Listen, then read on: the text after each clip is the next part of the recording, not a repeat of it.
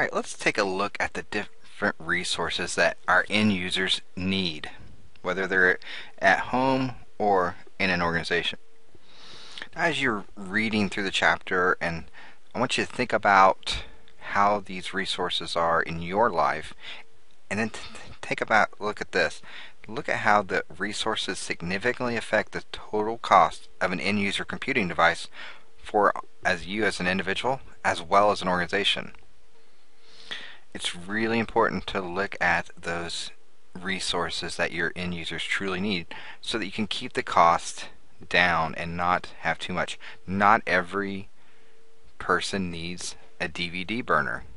It's a tool that, because of the use of the cost reduction in our USB thumb drives, a lot of people no longer need to use those DVDs to burn, so they might just need a reader in a department that you can just plug into. They can go check out and plug in at their device if they've gotten some new information from a vendor or something where they just need to view that information. It's not provided to them live and the vendor sent them a disk. They can go get that disk and just use it to read.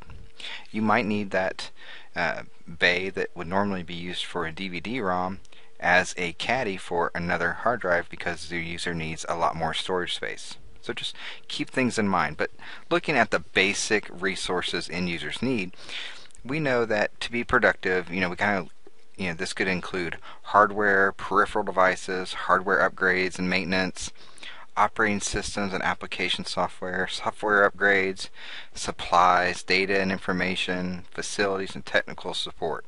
That's a lot of information. So take that in mind as you are looking at either upgrading a system, introducing a system. All of that information needs to be kept in mind. Let's take a look at basic hardware as it affects our total cost of ownership, or you can just think of that acronym as TCO for total cost of ownership. For that computer, you have your basic hardware, such as your the computer itself, how much RAM is in there, the hard drive, whether it's a solid state hard drive, which is hopefully what you're having your end users go to, or if it's the size of a hard disk drive. All that has to be computed into your total cost of ownership. So once you take that, you also look at your add-on peripherals. Do you have a hardware peripheral such as a DVD drive? Do you have a type of scanner in case they have to scan documents, such as within an HR group that has to scan documents and save those in a person's file in case there's ever an arbitration or anything like that and they need that documentation. If you have any type of maintenance agreements, such as if something goes wrong with this computer within 3 years, the manufacturer will come in and take care of that. You generally have like a 1 year or even sometimes a 2 year general agreement on your computing devices, but sometimes we buy those extended ones because we think of the life of the computer. How long does the organization want to turn over their computers? And if they're looking at, hey, we want to save costs and we're looking at a 3 to 4 year, then we buy those add-ons so the manufacturer helps us out with those issues that go on with the computers. Maybe there's software costs. Someone needs a CAD program. We got to look at the thousands of dollars that costs too in this whole program here of adding up what the total cost of ownership is for that computer. Maybe there's different supplies. Maybe someone needs, they have a 2-in-1 device and they have a touch pen they want so that they can write on their screen as they're putting together a presentation. That's a supply they might need. Different technical support. Let's say there's any other type of overhead that you need to add. All of that needs to be included when you're putting together this piece of information for your management team for what the total cost of ownership is going to be on this computer. So just buying the device is not the only part you need to look at, because the hardware cost may only account for about 20% of the total cost of ownership of this device for its expected lifespan. So if you're going to pitch to do an upgrade in your environment, you take all this into account, and the more data you have, the better it is to be able to present your information. A lot of times, as you know, in organizations, they always want to cut costs. They don't want to think about us in the IT group as having to spend money. They don't want us to be a cash cow. So we have to present to them why this is needed. Alright, let's take a look here at some different end user application software. Like I said, we probably take this for granted, but we're going to break this down a little bit here and take a look at all the different types of general use application software we have available. Because these are just some of the types of end user software packages that our end users need for their computers to do their jobs more efficiently. So we have email that we kind of take for advantage now, but electronic mail and instant messaging. You might have some type of chat software that's needed in your organization to make your workers more efficient. If a boss wants to send a message to its subordinates from something in a meeting or something that all of a sudden came up that needs done, sending that instant message is a lot easier than trying to get together later with them and do one-on-one if they're in meetings all day or off-site. Web browsers. We have many different web browsers that we use and that are needed in today's organizations for researching work or the various uses of your browser. Word processors such as Microsoft Word. You might use this, or Google Docs, because you need to compose those documents for that document processing to get information out there or to present information later on to a potential client or whatever. So you have to have these type of word processing software. Now, word processors are usually part of some type of office suite of different software tools, but it's not always. Sometimes you can buy those as standalone. Another part of that office suite would be spreadsheet software. Because office workers frequently prepare different reports with different numerical data, they need some type of software to put all this into an organized manner, as well as present a graphical way of presenting the data with like graphs and different charts.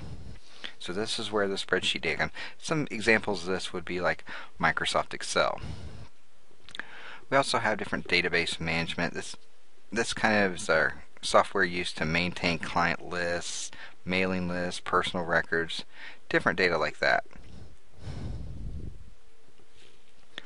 Another important one here is planning and scheduling.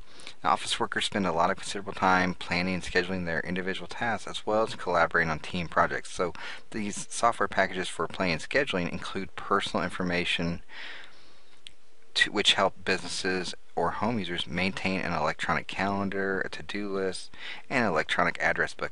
And an example of this is if you use like Microsoft Outlook, it also has a calendar built into it. There are many, many different planning and scheduling ones. If you have a smartphone, you've probably seen that you have a calendar on there, which you can put your different events in or appointments so that you can be reminded of those. And then your Google Calendar, many, many of those. And they have desktop publishing here. This is software that combines the features of like a word processor and a graphics program. So this software enables users to design, kind of lay out and prepare high quality brochures, newsletters, different manuals. Instead of having this done, by a professional company, they can do a lot of this in-house using this different desktop publishing software. Just an example of this is Microsoft provides one too. I know this is not going to be too hard to remember. Oh, that's right, it's called Microsoft Publisher. And this is a pretty simple program that you can use to make those type of desktop publishing needs be met in an organization. Really simple, but very powerful. As I stated earlier, the primary goal of end user computing is to make workers more productive in their jobs, as well as not incurring greater costs if they didn't have the computer available to them. So even though this is the primary goal, common problems do come with personal computer use. And some of those common problems include waste of resources, theft of resources, security threats, user mistakes, invasion of privacy, different health problems, computer crime, and abuse of users. Now, an example of a waste of resources are listed here for you to look at. And we call it waste because whenever a waste occurs, whenever there's money, time, or other resources spent in ways that do not contribute to that increased user productivity and therefore results in a lower productivity.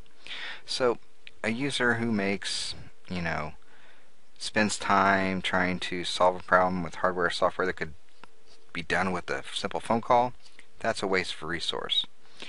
Or if they spend a lot of time, researching for information on the internet that doesn't have anything to do with their actual job-related activities, that is a waste of resources.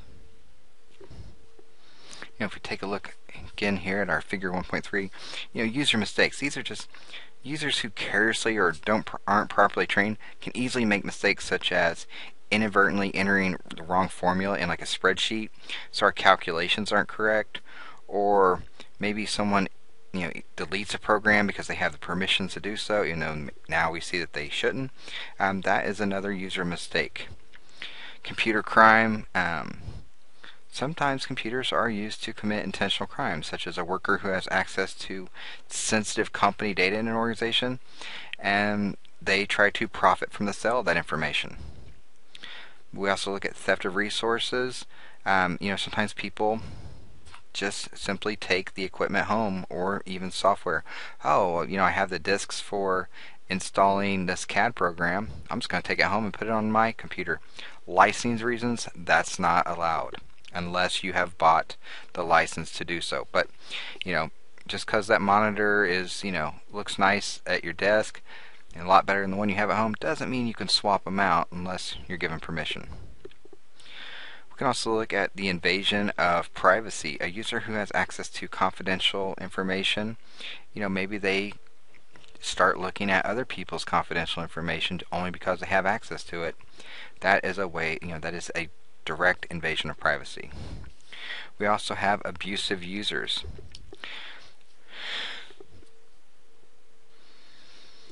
This can be very sensitive because an abusive user, it could be someone that displays offensive material as like a screensaver, and it's visible to coworkers, and obviously they might know that it was going to be perceived as something that was offensive, but they do it anyway. So these are difficult challenges for managers to have to manage because of these abusive users.